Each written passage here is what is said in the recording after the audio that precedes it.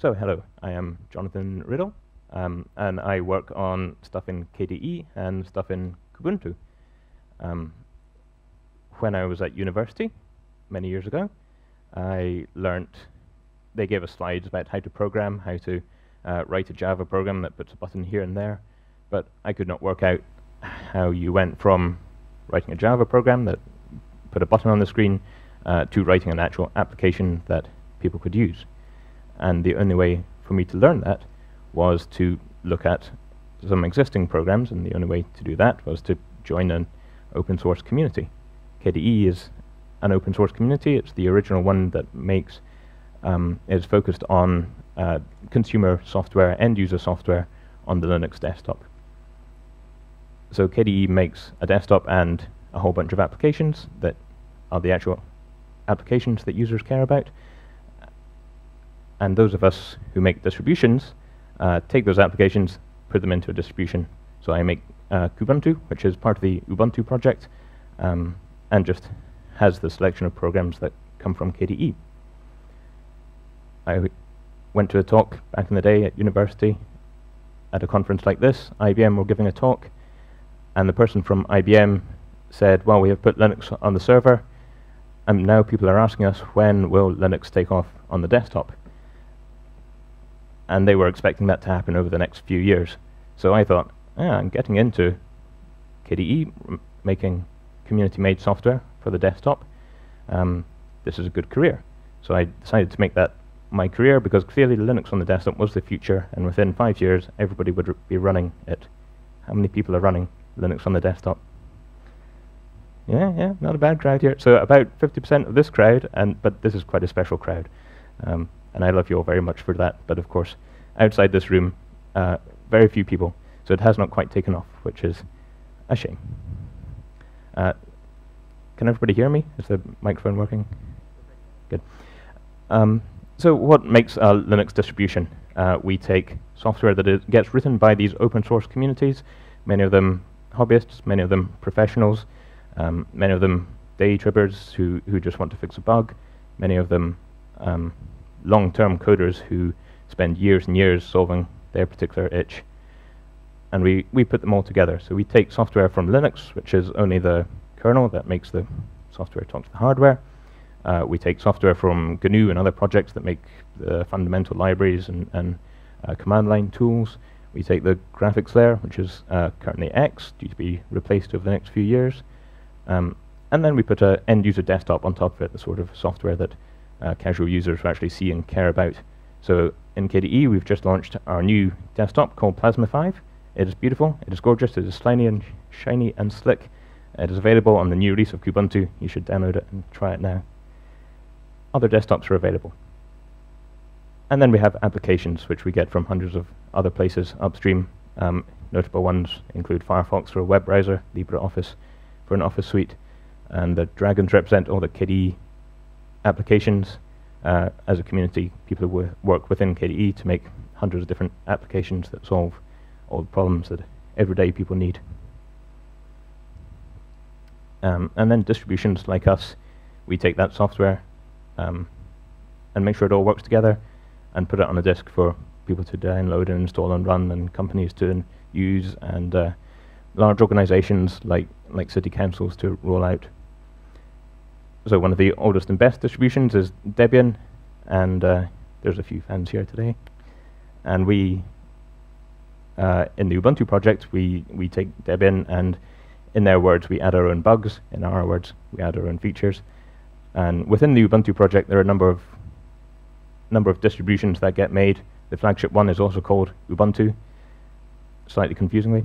And the one that I tend to work on is called Kubuntu, but it is all the same project. It is just a different selection of software. So this is a lot of stuff that has to work together.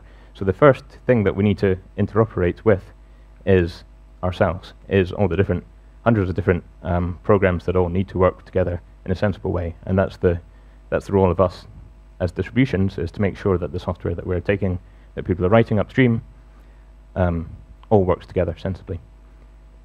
This isn't always the case. Often I spend a lot of time filling in the gaps that people haven't noticed themselves. And we have a project that started about a decade ago, freedesktop.org,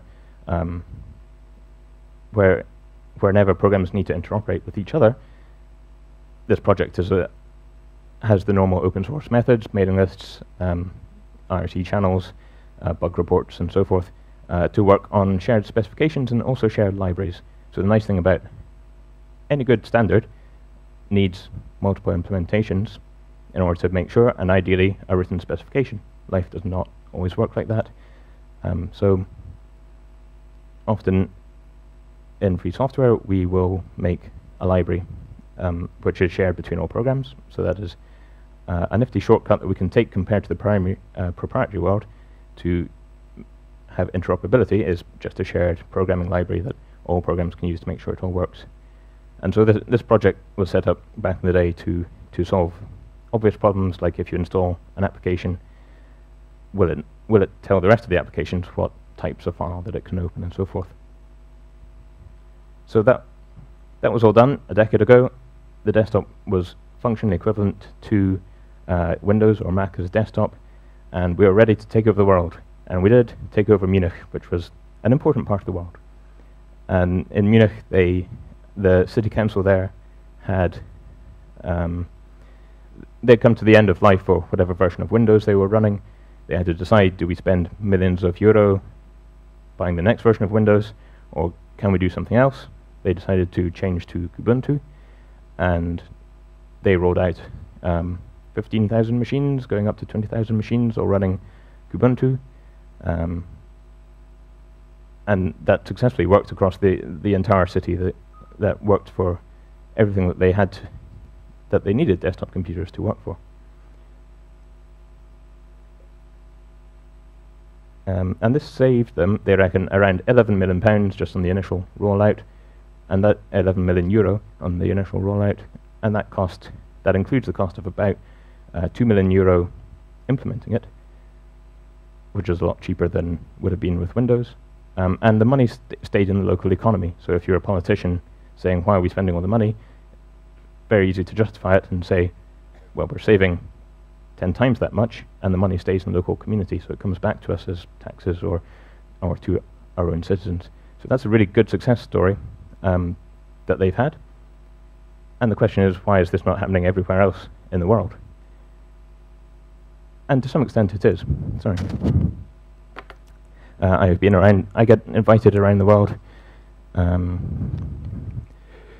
for other big rollouts like this. So I've been to Kano and Nigeria, and I've been to Bengaluru in India, and I have been to Tenerife, where they love this stuff, and it's really nice being able to sit on the beach and know that you're helping the people around you. I get invited to Google quite a lot. Google run all their computers on Ubuntu and Kubuntu, which of course includes an awful lot of Ubuntu server, and they pay us back mostly in smoothies. So we are easily bought with good quality smoothies. The Shah runs Kubuntu, so every time you watch The Hobbit or Lord of the Rings film, that's all made at Weta Digital in New Zealand on Kubuntu systems. So it's really nice when they occasionally make a behind-the-scenes film showing how they make it, that the desktops are the same as my desktop because that's what I make. And of course they have 100,000 servers that are crunching it out to make it look pixel perfect, which are all my software, which is great. But that's still, in terms of the number of big rollouts that I know of, I can still count them on two hands, so it has not yet taken over the world, which is a shame. And why not? Well, interoperability, Dad, is the main reason. Most computers need to be able to talk to other computers, to people, to software, to any number of different things in order to actually be useful. And people say when they're thinking about should they install Kubuntu or some other Linux distribution, what's it going to work with? Will it work with this? Will it work with that? And the answer in 95% of cases now is yes, but often 95% is not enough. So the first thing that they ask is, will it work with my applications? Can I run Microsoft Office on it? And the answer typically is no. There's no particular reason why that should be the case, why programs won't run across different operating systems. So that's the first slight barrier that people have, but we have good answers for that. We have good alternatives, including LibreOffice is a fantastic alternative to Microsoft Office. And for almost any use case, niche ones and mass market ones, there will often be a equally good open source equivalent program. So Blender is a great 3D rendering animation program. Krita is a great drawing painting application. It easily competes with the proprietary alternatives. Kden Live we just released with KDE, that is a video application to do video editing. And the advantage, of course, of using these applications is if you have a problem, we have a community. So there are active forums out there for people to ask for help. If you have a bug, then you can report it and often fix it. Somebody else will often fix it, or if you have the skills, you can fix it yourself. Many applications are also written in Qt within the KDE project. This is a technology that we use a lot. It's a programming library that provides all the widgets that an application is made with. So programs programmed in Qt will work on a cross-platform. So any program that works on that is designed to work as with the rest of the KDE programs will also equally compile on Windows or Mac or Android or Windows Phone or whatever. So Krita there in the middle, painting application, although they're part of KDE, which is traditionally a Linux desktop project, most of their users now come from Windows because that's far more mass market. But it works across all platforms. And we have Wine as well, which is an emulator that, not an emulator, a re-implementation of the Windows API. It works for, it doesn't usually give a great use case, but people like Munich use it occasionally when there are some niche program that only works on Windows, and they use this to get it running on Linux desktops. And web applications means that often the operating system you have in front of you is of minimal importance. So in terms of interoperating with applications that people have on their computer, that's mostly a solved problem. Proprietary programs, we can do an awful lot better in terms of making them easy to install for the end user. So these all work. Spotify works, Skype works. Spotify and Skype are both good examples of programs written in Qt, which means that the programmers can easily compile them across different operating systems. Steam is a games platform, and it was often a criticism of Linux that there weren't any computer games for people to play. But with Steam as a platform that's now available for Linux, that gives you thousands of different computer games. So proprietary software mostly works, but because we can't include it typically in the main archives that we have within Ubuntu or other distributions, support for it is a bit scratchy, it's a bit spotty, which is a shame. So the next question that people give us is, can I open my files? Okay, you can run LibreOffice. Can you open all the different files that I have for Microsoft Office? And for a long time, this was a big problem back in the day. Microsoft Office, of course, was the dominant file format, and the folks at LibreOffice have done a fantastic job of putting an awful lot of resources to make sure that they can read that and write to them successfully. But there's no reason why this should happen. There's no reason why this should be a closed format. In any other industry, this would be completely unacceptable. You would not buy a car and expect to have to go to a Shell petrol station to fill up petrol in your car. You should expect to go to any petrol station. And there's no reason why this should not be standardized. And so a few years ago, the good people at KDE, along with LibreOffice and others, did work on standardizing the formats into open document format, and successfully did that, which was great. And it went to ISO, so it's an international standard. It has that stamp of approval that many governments and users need. But take-up has been fairly slow by people because of fairly poor support within Microsoft Office and other dominant players. And then Microsoft Office decided that instead of picking up the the international standard that has just been made, they would instead create another file format, which makes life more difficult for people who have to re-implement that. They threw a load of money at the standardized bodies so that they could call it a standard, but of course in reality it's not. A standard should have multiple independent implementations, and Office Open didn't have that. So that is a danger, that when governments get told you need to work with standards, that they go, oh, well, we already work with whatever this thing is that we already work with. Now, I'm no fan of the UK government often. I voted last year to get rid of the UK government, but they have been really good recently in deciding that they want to work with the standard file format, because that's a better way to run your economy, to make sure that you have multiple different suppliers, all of whom work equally well with the products that people use. So hopefully the rest of the world will follow the UK government and use the open document standard.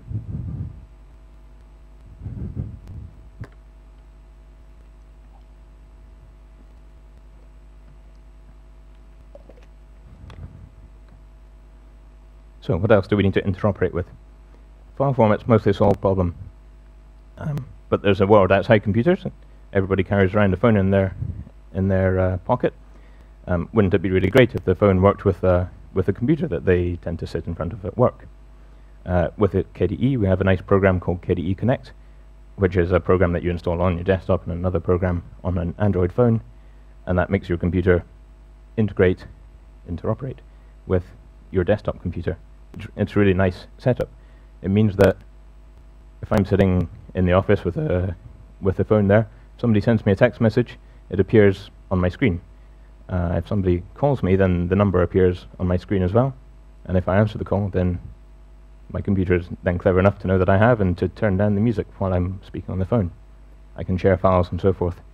I can use it as a pointer to control presentations, for example, or to play films. If at home I have a projector where I get to play films, but the computer is too far to reach, it's really nice remote control.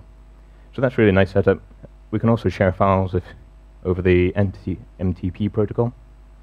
But I have no idea how this works in the rest of the world. Those of us who tend to work in Linux desktop, we're quite a niche of a niche, so we get quite in our bubble, and it would be really good to be here to work out how does the rest of the world integrate with their mobiles.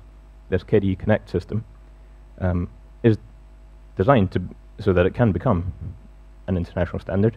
It can support multiple platforms. At the moment it's just KDE and Android, but people are working on Windows Phone, iPhone, and Windows and Mac on the desktop. So it'd be really nice to see, can that fit in the wider world, or can, maybe if Microsoft are serious about interoperability, maybe they want to make a Windows front end to talk to this. Printers, so everyone's computer needs to work with a printer. For a long time that was very difficult with Linux desktops. These days it's pretty trivial. You can just plug it in and almost all the time the drivers will be there. There's a fairly standard format to do that. But there are still strange quirks. For example, the printer in my office, that is a wireless printer. Setting up that printer to actually talk to the network, you need to give it the access details for the wireless network. That works on some obscure proprietary protocol that nobody knows. It only works with the Windows client. And that doesn't exist on Linux, of course, because it's not documented how it works. So that kind of third-party add-on, it would be really nice if it was well documented, because if it was documented, the beauty of the open source community is that there will always be somebody around who wants to implement it on their own favorite platform. There's no need to keep these things secret. People want to install Kubuntu or whatever Linux distribution on their laptops, on their desktops, and they will expect it to work with the hardware, and it does 95% of the time, but there are still problematic bits of hardware. This is just as bad as with Windows. If you take a random computer, install Windows on it, 95% of it will work, but the other stuff you need to work out where are the drivers and so forth. But that isn't a problem in reality, because there are enough OEMs that you can just buy a laptop with Windows pre-installed. Very few of those, sadly, with Linux. And so we have problems with people like NVIDIA, who make drivers, but they want to keep them proprietary. They want to keep them closed source, and that's illegal, unfortunately, because Linux is GPL, so you can't do that. And so in order to support NVIDIA hardware properly, we have to set it up so that you install the NVIDIA drivers after you're already running the Linux system, because we can't ship them directly with it. And this is the sort of difficult challenge that we have to work around, purely for not for technical reasons, but purely for commercial reasons, which causes a barrier to actually using the hardware. Installing on Apple hardware is often even more difficult, because they use the latest and greatest, and they really don't like telling anybody anything. And people who use Apple hardware have a slightly higher expectation of everything working slick and smooth. But of course, if you buy an Apple hardware just to install Linux on it, it seems like a waste of money to me, but we get quite a few complaints about that. The BIOS that is the inbuilt firmware that loads up your computer when you first turn it on, that hasn't changed since 1980, until a few years ago when EFI became a new standard to work on that, and I think Microsoft worked on that, and they did a relatively nice job of making that a functional standard, and a relatively nice job of documenting that. The main problem in my experience, though, is that the implementations are buggy, because they only test them with Windows. So I bought a Sony Vaio laptop and installed Kubuntu on it, and it kind of worked, but then when I wanted to reboot it again, it broke. And that's because this bit of firmware, they only test that with Windows. They don't test it with anything else, and so of course bugs will creep in. That is always the case. And so we get blamed for that, of course, because people see it as our fault, when in reality it is somebody else's fault, and they're not interoperating with us. But that is what we have to live with. And then the worst half of that is secure boot, which is a very scary specification, where your computer will only boot an operating system which has been cryptographically signed by somebody approved by Microsoft. So this is very, very scary, because that means there's an inbuilt necessity to have Microsoft around. Any way you want to run an economy, it is not a good way to have a monopoly, which hopefully Microsoft are not anymore, and that's why they're all here, nice and lovely and friendly. But this is nevertheless forcing them to be part of the technology ecosystem. Even if they go out of business, we will still have to give them money. It means that large companies like Red Hat and Canonical can have to put in a lot of resources in order to work out how to persuade Microsoft that they can sign the operating system so that people can actually run Ubuntu on their hardware. And it means that smaller projects like our own have an even more difficult time, because we don't have the resources to talk to Microsoft to buy whatever needs to be bought to be able to digitally sign our operating system. So we're actively being kept out of the simple free market economics of being able to choose and change and do whatever you want. And this is a really scary part of the technology world today. So this conference is mostly about protocols. Groupware is something that everybody will want their computer to be able to use. Email is a fairly standardized setup. The protocols there are well understood. Calendaring, not quite so much. There are a few protocols out there. Address books, there's LDAP out there, but of course much of the world uses Active Directory, I guess. In KDE, we have good relationship with George over here, who does Colab, who will be talking at some point mañana. And Colab is really nice setup as a server, and they use the KDE Contact client as their primary client. And that means that people can share calendars and address books and email as they would expect. But of course, there's no reason why Colab shouldn't be able to use standard protocols. For the most part, it does, right? It uses WebDAV, but there are still extensions that need to be added on to that, which means that it means that they have to work with us, whereas they could just say we're using the standards. In an ideal world, They would just say, we're using the standards, and we would say, we're using the standards, we'll talk to each other. So there are standards for calendaring, iCalendar, and CalDAV, but there's probably very good reasons why these are insufficient for people to use much in the real world. And an awful lot of people in the real world don't have their own collab setup or even Exchange setup. They will just use Google Calendar or whatever the equivalent is from Hotmail or Yahoo or whatever. And our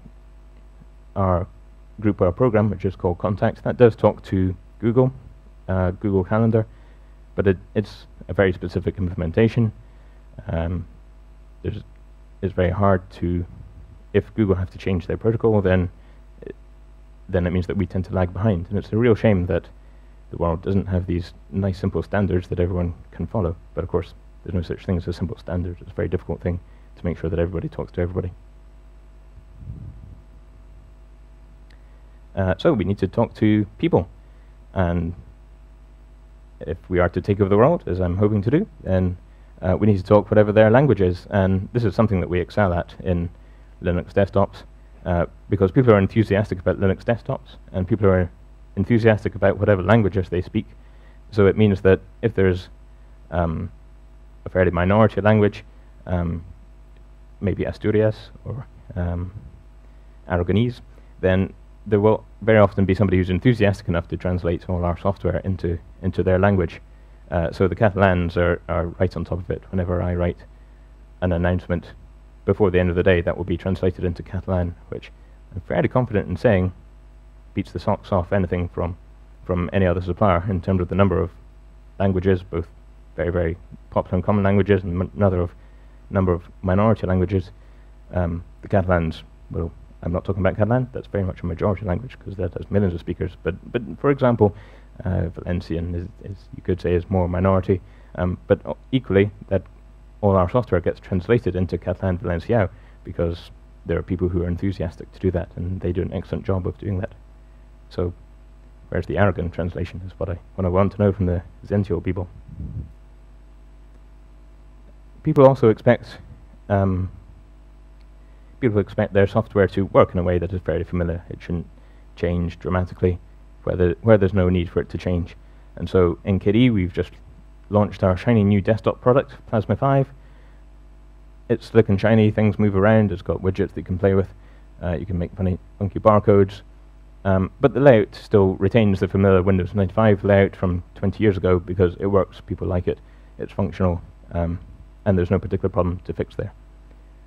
And we've got quite a lot of credit for just retaining that layout because a lot of other projects like GNOME here or Unity, which is part of Ubuntu, have changed the layout, the basic setup of the desktop, and that gives them a bit of an advantage, and it gives them a bit of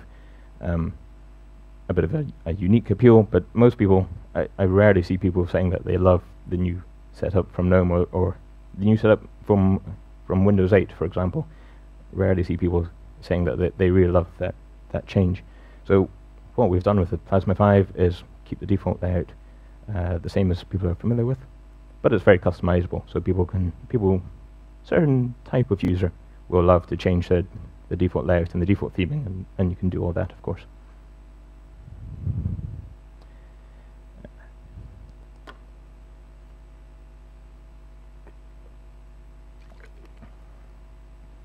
Mensajeria instantánea, is that right?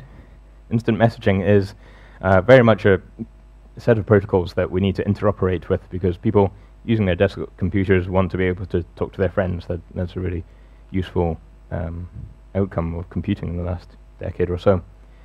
And this is a constantly evolving, it's a very difficult area to actually implement because the companies that people are interested in change every few years.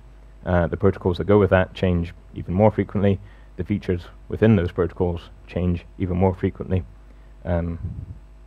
We offer some of the best instant messaging in terms of end user setup because if you have your Linux desktop, you can set up your instant messenger and that will talk to Google, Microsoft Messenger, Jabber, ICQ, AOL, Gabu Gabu, which I think is popular in Poland, and whatever the one that's popular in China is. So we offer really integrated instant messaging. But different protocols change over time. This used to be a really nice story.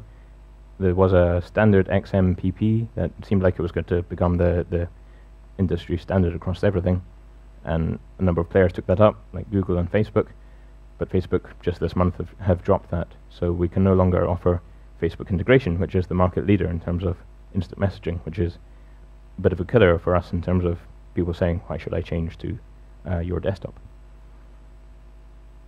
So an interesting message, if there's anybody from Microsoft with contacts on Skype, if Skype wants to get back in front as the instant messaging standard, XMPP, or some other API that we can use, is a great way to make sure that more people can talk to more people, and of course that gets you ahead in terms of that game, or in terms of that industry. Compartiendo los archivos, sharing files, which is probably what this talk was billed as, SMB file sharing. We have the excellent team from Samba who do an excellent job of implementing that in terms of sharing to Windows or elsewhere. It's kind of an industry standard. But actually in our fault, we haven't quite implemented that in such a slick and reliable way as I would be happy with, which is what I want to work on over the next couple of days, making sure that that you can't just share files over SMB. I have solved this problem before, but bit rot happens and bits of computer programs suddenly don't necessarily work with each other. So I have a student with Google Summer of Code who will work on making sure that works properly in Kubuntu and across other KDE desktops. But I tend to consider SMB to be not a very elegant solution to the problem, because it's how many Samba developers does it take to implement it? An awful lot. So it's a shame that there are no good alternatives out there. WebDAV is one of them, that's an extension to HTTP on the web browser, and we use that and offer that quite a lot. But again, the number of people using that is not, it hasn't got the critical mass that people care about it too much. One project that came from KDE is OwnCloud. So of course it's very fashionable recently to use Google Docs, and Microsoft will have equivalent in terms of applications through a web browser. People often don't like that because that's costs a lot of money. GCHQ and other spy agencies will spy on you. So OwnCloud is a nice suite of programs to run on your server that gives you file sharing, Office file editing, picture sharing, music sharing, a whole bunch of different online applications. And they talk nice standard protocols to desktop software on KDE. WebDAV in terms of file sharing. CalDAV is the calendar standard. CardDAV, I believe, is for sharing address books. So that integrates really nicely with all the desktop.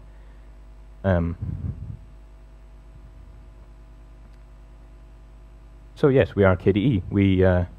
We make beautiful software on the desktop. We are having a conference in a couple of months in A Coruña. Do come along. We're looking for a keynote speaker, so if somebody from Microsoft or somebody else wants to persuade us that they're open to interoperate with Linux desktop, then that would be fantastic. But we have not yet taken over the world, and for all these reasons that we don't quite interoperate with everything, for reasons which are partly our fault. We don't necessarily have the manpower to do it, the person power to do it, and are partly the fault of the people that we need to interoperate with, because they don't make it easy for us to do that. So hopefully this time next year, that'll be a solved problem, and we'll be on our way to world domination. Thank you.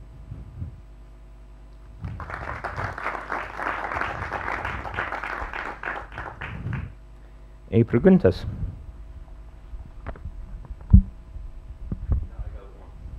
Microphone, somebody. Oh. Do I need one? Yep. For the video.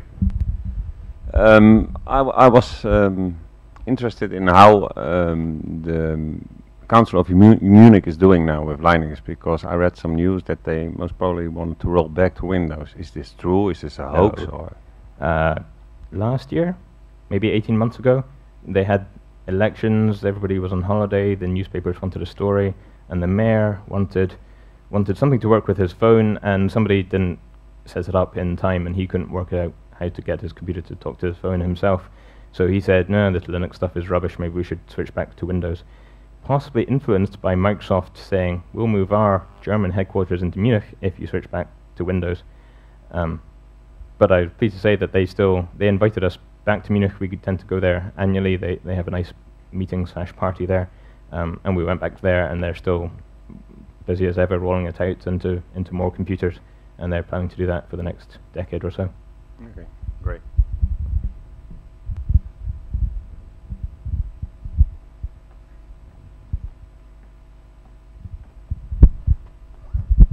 Hi. Do you have a VDI solution based on Kubuntu? What solution? VDI, Virtual Desktop. Virtual Desktop. Yes, Think Client. Thin Client Solutions.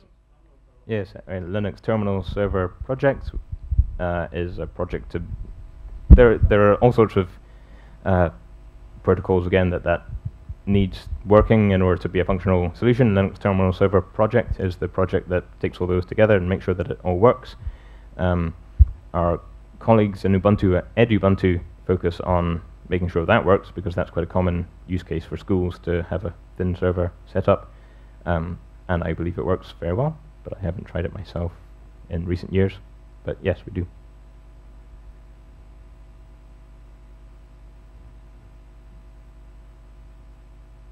¿Es todo? Muchas gracias. Adiós.